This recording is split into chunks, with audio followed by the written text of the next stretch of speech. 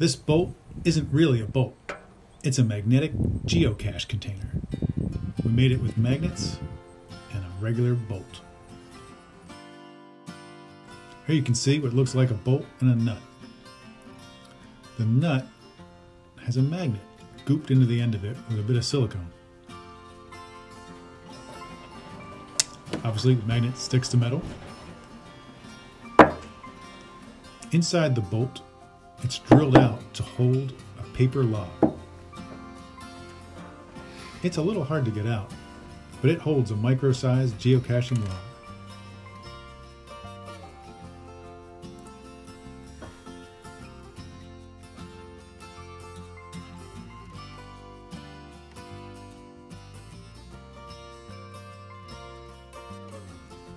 Screw the nut back on, and the silicone makes a watertight seal with the end of the bolt, hopefully keeping the log dry. We made it by buying a regular bolt at the hardware store and drilling it out. It takes a little work. We had to drill a smaller hole first, and then try bigger and bigger drill bits, one step at a time.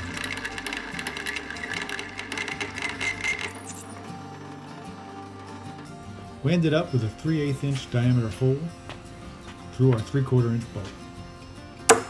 Next, we have to goop the magnet into the nut. We use the bolt to help place it in the right position.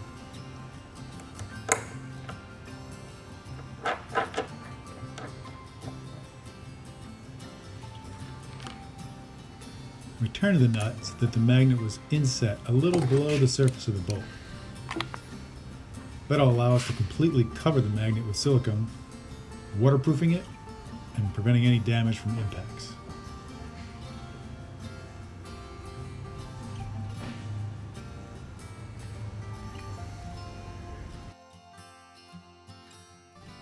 We wiped the silicone off with a straight edge, which filled it in nicely with a smooth, flat surface.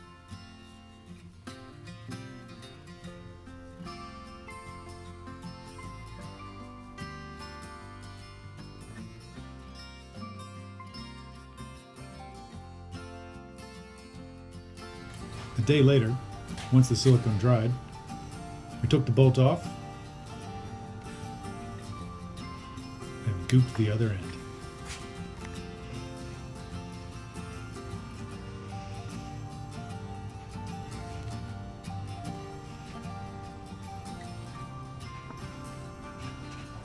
When it dried, the magnet is completely sealed in.